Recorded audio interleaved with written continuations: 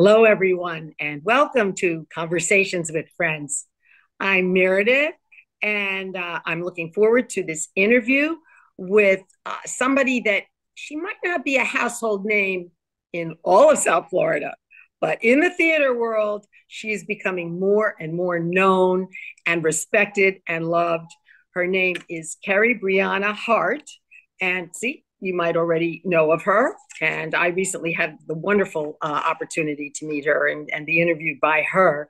And she is an actor, she's a playwright, she's a theater director. She's one who actually handles all the technical things that when necessary, technical director, and the list goes on and on. Let me think of some other things that she does. Playwright, I said, stage manager, radio host, and Carey is a multi-talented person, and I'm just a delight, and you're going to see that she is right now. And so, Carey, welcome to Conversations with Friends.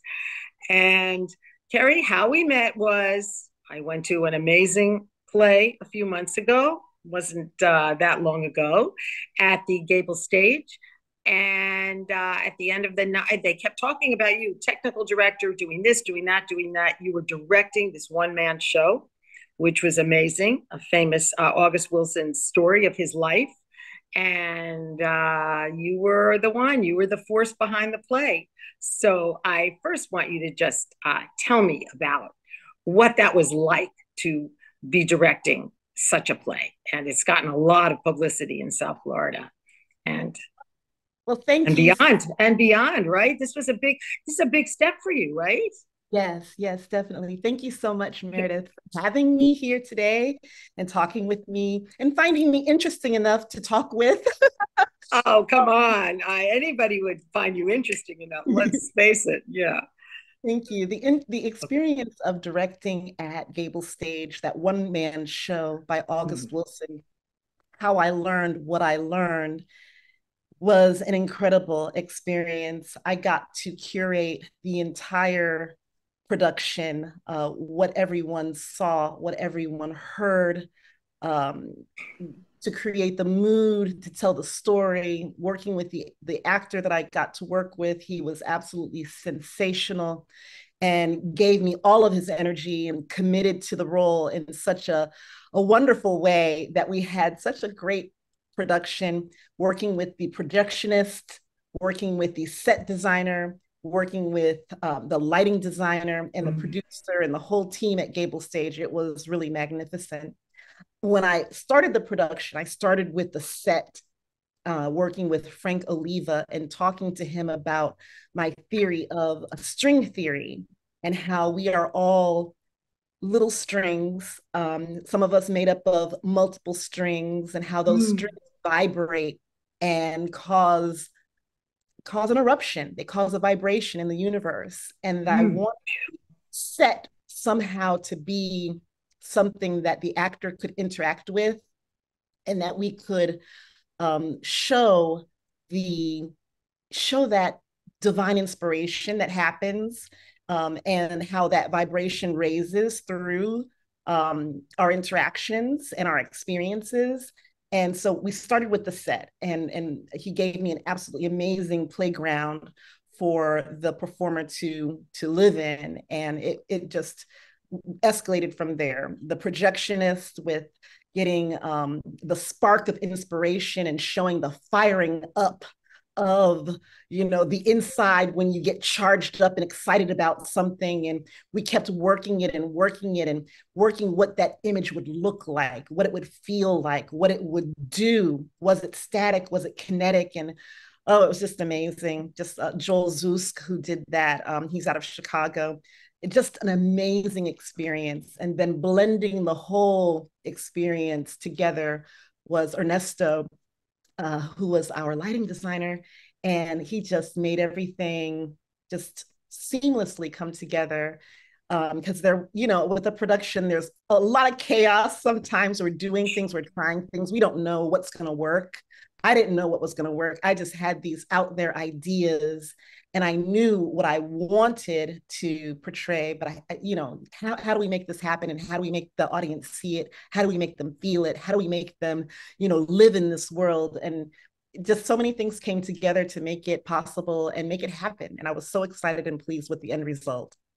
It sounds to me like you were talking about, I mean, what you just said was like bringing everybody together in harmony rather than often when we're working on projects, whatever it is. I worked in television, everybody sometimes feels separated from each other, and you're trying to get into yourself and figure out what you need to do. But when you feel that you're not alone, that you're part of something much bigger, and you were all part of such a big project, to do this one-man show at GableStage. I mean, that's quite an accomplishment that that you were able to be chosen, that you were chosen for this. But you did something that, would you say, is not necessarily done? I mean, maybe somewhere, but done in theater or in the arts, where we make everybody feel like we're part of something bigger than just our own role, our own job, or whatever. Well, I think the goal of any production is to have everyone come together and coalesce. I don't think that the project should be separated.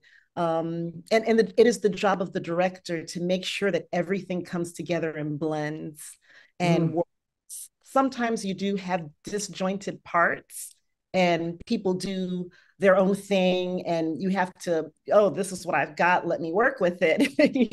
Oh, what do I do with this? Okay, let's see how it can fit.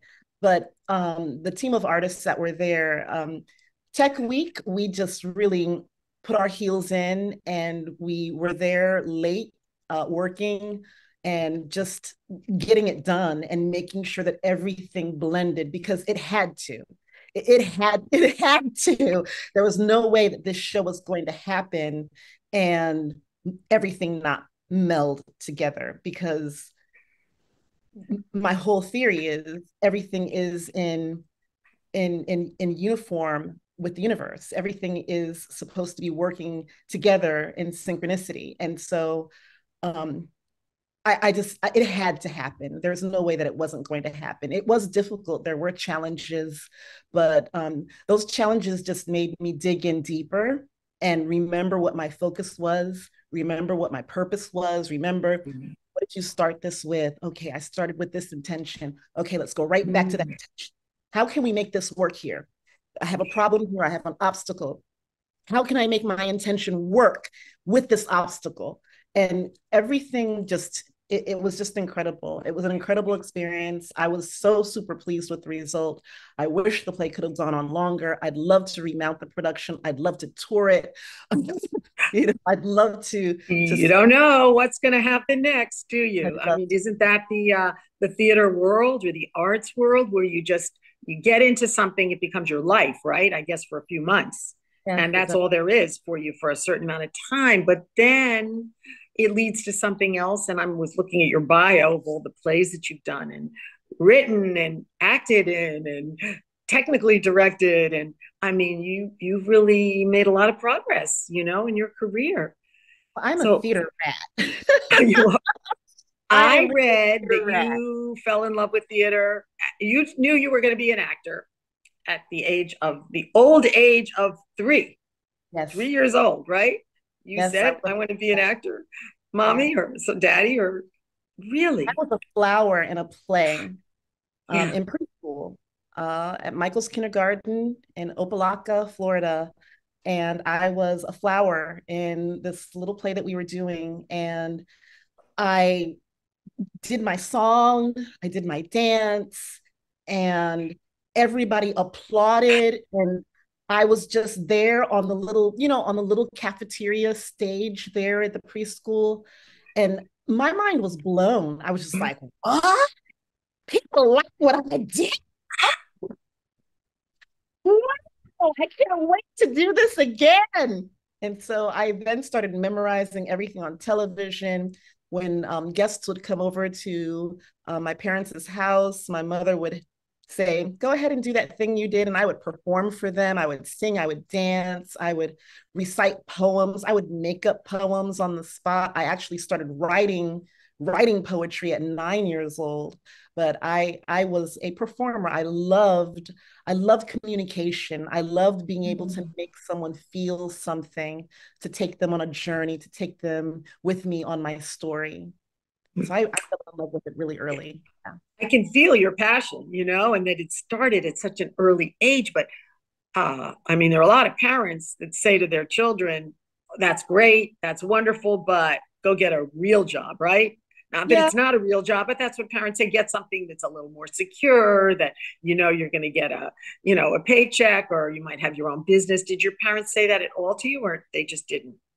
Well, my parents, my father played the piano when he was younger, and he Okay. also wrote poetry. He still Mm. writes poetry in his solitary moments at the age of 80.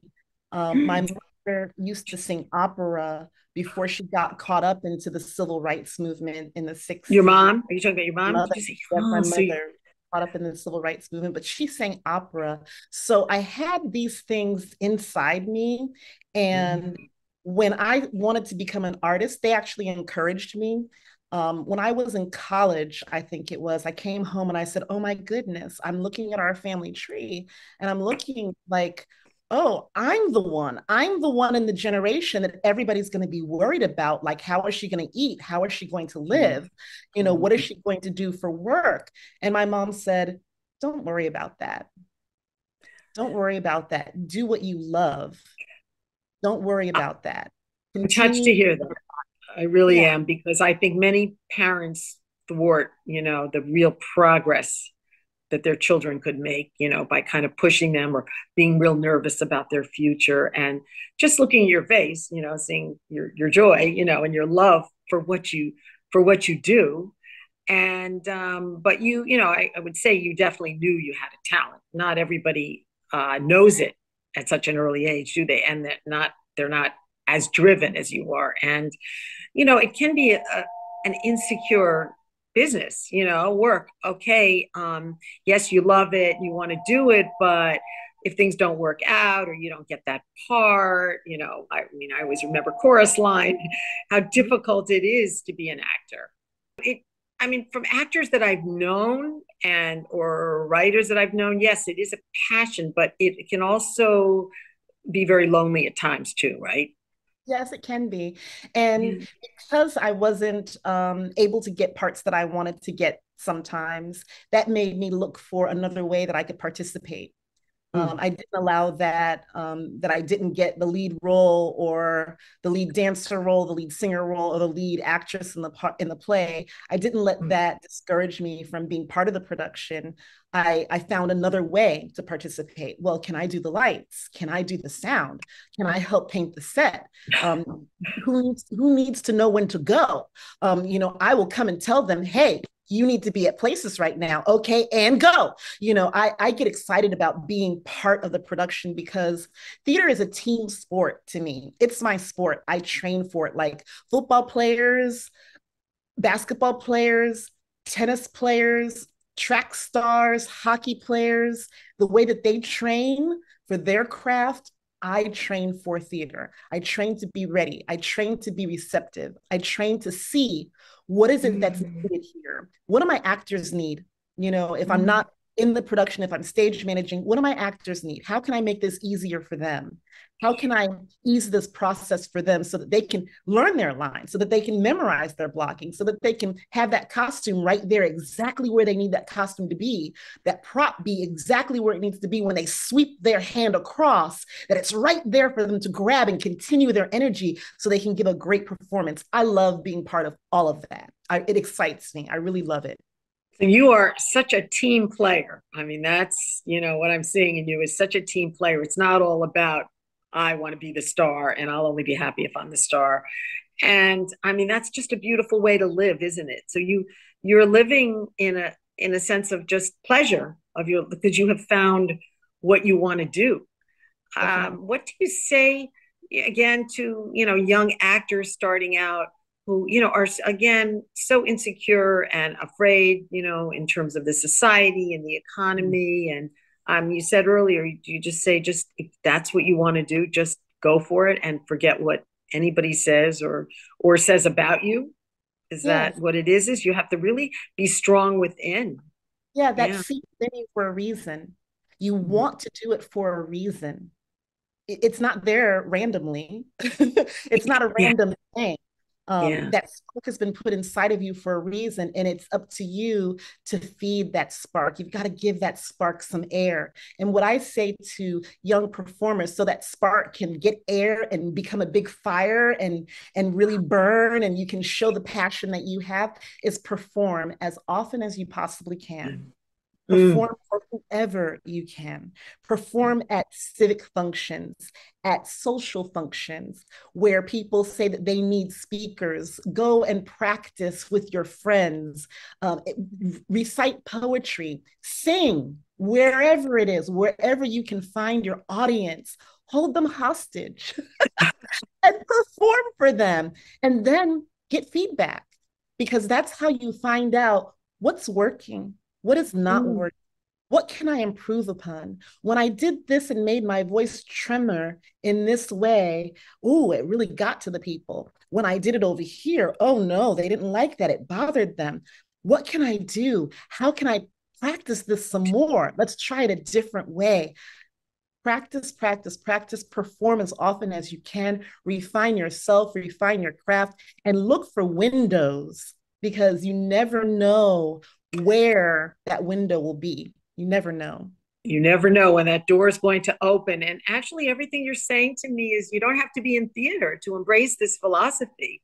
No. Whatever you're doing, whatever career, if you do it with passion and you are excited about your work and you just keep going and going, and you don't care whether it's the little opportunity or the big opportunity. And I mean, that's a great way to live, isn't it? Because I'm getting the feeling that you're basically, most of the time, I mean, we're never maybe all the time, but very, very content in your life. Carey, I know that you're a meditator, and I want to talk a little bit about what it is you do, what your practice is, and how it informs your life. Well, meditation was introduced to me when I was 11 years old. I had a really wacky drama teacher told us, sit like this, breathe like this, and clear your mind, which saying that to an 11-year-old is very, very, very, you're not going to get that. Yeah. You're not going to do that. But it was something that I really took to, and I practiced it at home, and it has become part of my life. Meditation helps me feel unified with myself. It helps me feel unified with the universe. When I feel alone, it reminds me that I am not alone. Even though I am meditating and I am practicing and I am sitting by myself, it helps me feel very, very connected. When I'm having a difficult day, or going through difficult circumstances, meditation reminds me to be one with myself, to be one with everything around me, to practice harmony, and it just makes everything better. Meditation does have the power to do that. Can really do that. Yeah. And you said I don't have to be the star, but we are all stars. Right. We all the star. Each of us is the star. And we have to remember that we are the star. And so our experience counts. The quality of your experience counts. You want to have a good experience. You want to be receptive to the things that are coming to you. So shine, shine, shine wherever it is, whatever your platform is. If you're an accountant, you are the star accountant. You're important if you're an accountant. If you're, I think I've shared this story before, maybe once before, where I was working when I worked at WLRN. I was assigned to go into the schools and do stories on people that were making a difference, and they were getting an award or something. And I remember one of them was the head of the cafeteria. And I thought, well, what is it that she's going to talk about? The food that they prepare, or what? Like, is that going to be that interesting to the audience? And I have to tell you, that's one of the stories of my life. The love that children had for her when she walked through the cafeteria, little children coming over and hugging her, and the effect that she had. And she said she lived for the children. And I thought, this woman is making a difference in the world. And every day she said she got up and she was excited that she would be here with the children. And they were like all her children as far as she was concerned.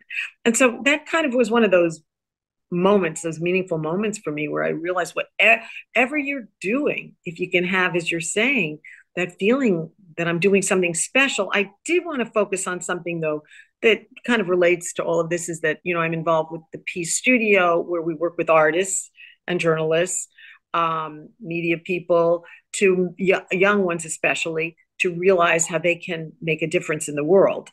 And they are that there is something that they can do in the world. But again, it's they have to really and they spend a few days we bring in like the actors. I think Nestor Torres was part of it. A lot of local people that were involved with it. And what they have found is that one of the parts that are missing in a lot of the lives of these young children, they're not children, these are, they're older than that, is insecurity and a lack of a feeling of well-being, not feeling good physically well because they're emotionally off. And it's what they say is that they feel artists, and they were all kinds of artists, they feel like they're alone, that when they're in school, they're the only one that's maybe the actor or the artist or and that when they came together as a group, they felt like they found family. They just felt like they aren't alone, in the world.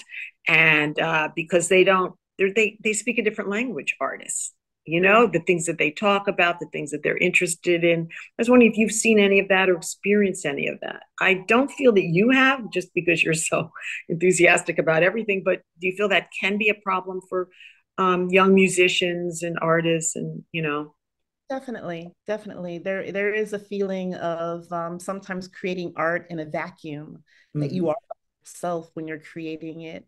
But finding your tribe and finding like-minded people is really, really invaluable. And there is where you find your strength. I find that there's a lot of strength in individuality. The more of an individual that you are, the more specific you are with your own craft and just with being your own person.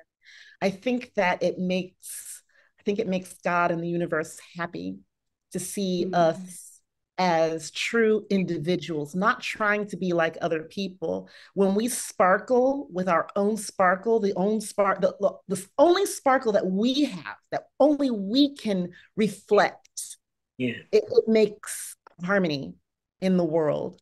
When I went to college, I went and I was the only person from Miami who went to the cold in Chicago. I looked at it as an adventure. I made friends the very first day.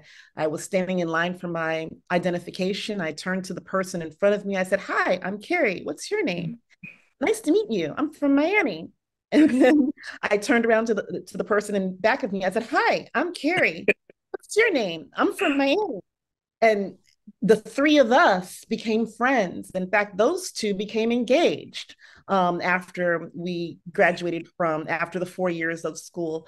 But I look forward to the challenge of bringing people together. I do think that I am a joiner of people. I'm a link to bring people together, and I don't shirk from that. And in that, I love that I'm able to bring people with different talents together. People who may not know each other, I can introduce them to each other, and maybe they have a spark where they can work together. If I have worked with someone or I have not worked with someone, or there's someone that has an interesting talent and this person also has an interesting talent, it's a joy for me to say, "Hey, so-and-so, do you know so-and-so?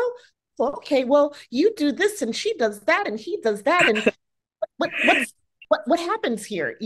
Because something can happen. There's a reason why we're meeting. I believe that, Carey, you are a connector. You are one who just connects everybody that you see and everybody. And I love that. Just say, "Hello, I'm Carey." And a lot of people are very insecure and they're, fearful. And you just make people feel comfortable and make people feel good about themselves. So I can see how what you do in theater, how you can do that. And I want to move into another part that I think is really important with, theater, because I've always loved theater. I grew up, my parents taking me to shows. My parents were involved in theater, not actors, but they really wanted to support theater in our community and everything. And my mother was an artist, so I kind of grew up in a world like that. But I didn't think that I had any talent. I tried acting, and I knew that it wasn't for me. Not that it wasn't for me. I probably wasn't for it. But luckily that I found the media of public television, and that changed my life and changed my world. But what I want to talk about is this: people might not know, unless they're really regular theater goers, the impact or the impact that theater can have on social change. Because many of the plays that I've seen at GableStage, at many of the theaters, we have some great theaters in South Florida. M Ensemble. I mean, there's so many. On the beach, the theater. Miami Drama.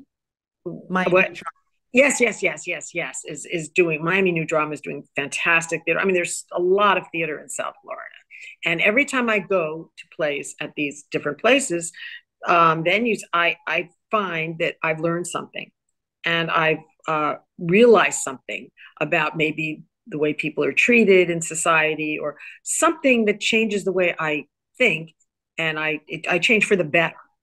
Yeah. So I just wanted to get your feeling about, in a way, doesn't most theater do that, or a lot of theater do that? Yes, that's what art does. That's what Yeah. music does. That's what dance does. Visual art, theatrical art. That's what it does. It brings people together for a common experience. We all are looking at the same thing, experiencing the same thing, but we filter it differently. We filter it differently because of our experiences. And so they give us a perspective, perhaps a perspective that we've never, ever possibly entertained before. It can open up a whole new world. You can educate yourself about an entire experience just by going and experiencing some art. It will open up your mind, it will open up your heart, and then sitting there taking it in with a whole bunch of other strangers, and hearing their oohs and their ahs and what makes them, what resonates with them and moves them. It is just an incredible experience. That's what art does. And I just, that's what I love about art. And that's what I love about the theater, that you can come and you're invited in to an entire world.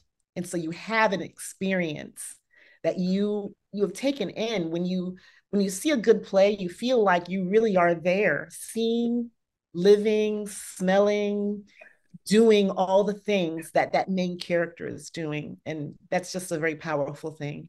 Yeah, it is very powerful. And I mean, I really felt like most every play, not all plays, but that I have seen do that to me. They touch me in a way that it makes me feel something. And I walk out and I just feel like this was an experience. And it's a group experience too. You're all together in the theater. I don't want to put down movies or anything, but it's a different experience. It really is. You feel connected to everyone. It's completely different because it's live. You cannot beat being there live, because the performers also know that you are there live. They feel you. They calibrate their performance based on the energy that you give.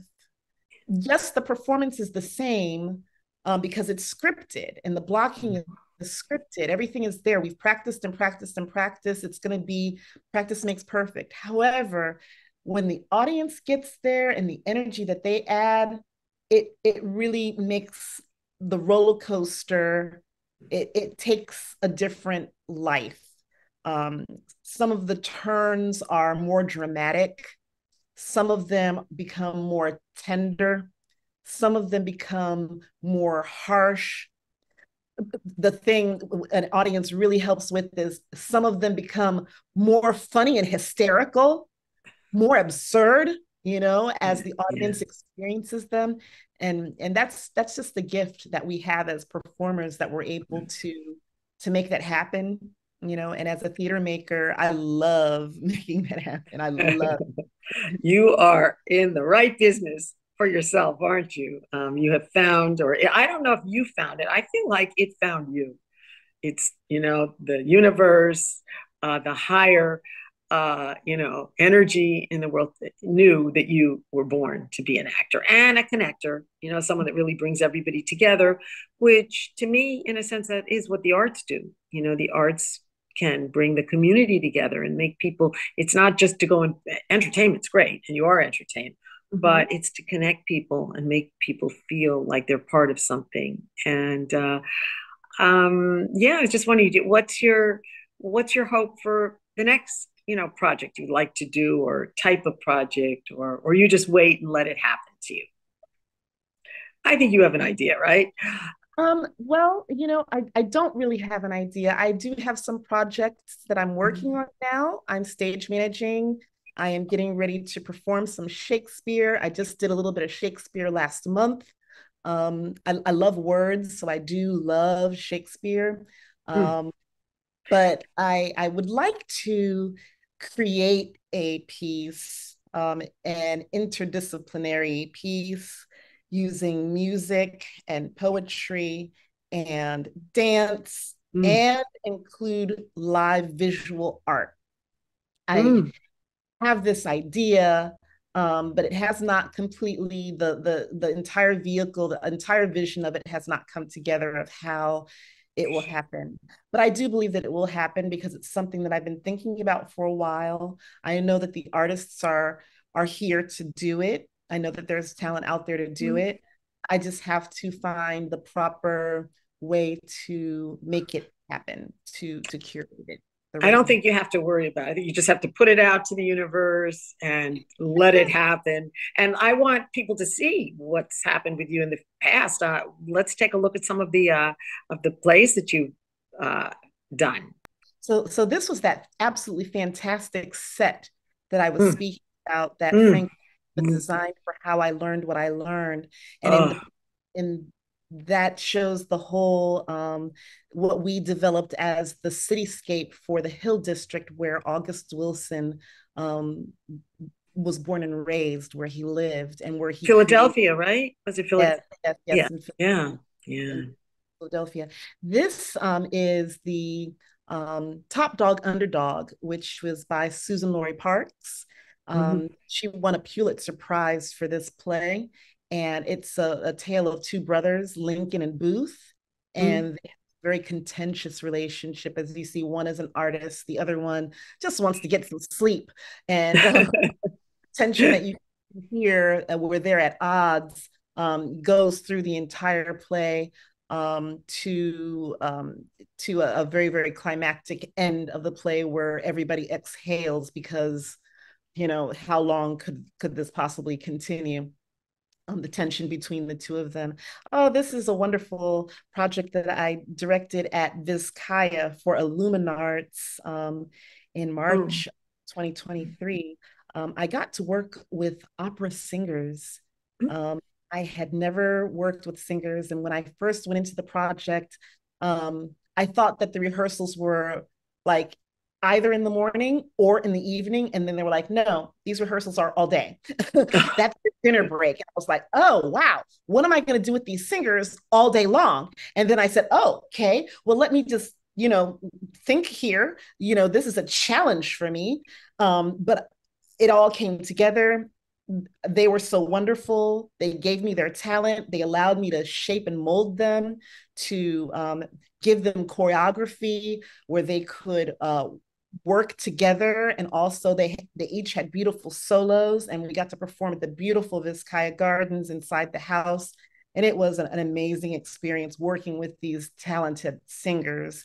And that other individual there is Rosie Gordon Wallace, who is from the diaspora arts vibe, and she's just an amazing I love individual. her. I know her well. We go back a long time. Story. Oh, Shakespeare is a white supremacist, which is, no, Shakespeare is not a white supremacist. It is the ideas that people have about Shakespeare that make Shakespeare appear that way, make his works appear Mm. that. every single person here on this stage, actually, regardless of how they look, is ethnic. Every single person is ethnic. And they have some ethnicity in their background that they brought to the table and performed this play. They had Shakespearean monologues, but it really was about control, and the director trying to put his hand in the production and make everything happen. It was a really, really fun show. So Carey, wherever you are, you're stirring things up, aren't you? And getting people to think and to see things in a different way. And I think we need more. I think more of you out there. Carey Brianna Hart, I have been talking to today. And Carey, you're just a pleasure to get to know. The moment we met that night at the theater at the GableStage, I was like, oh, I want to know this person. Yes, and we did get to meet later, and I look forward to getting to see you again and knowing more about all the great things that you're doing for this community and for the world. Thank you so much for joining me. Thank you so much for having me, Meredith. Thank you, Carey. And I want to thank someone else who makes a big difference, is our technical director, Mita Saxena from the Brahma Kumari's Meditation Center. Mita is always doing things that have to do with change, and but she also has fun at the same time. She's able to create things that do affect the community and affect people's lives, and be light and easy about it too, and that's important. So thank you, everybody, for being here. Thank you so much.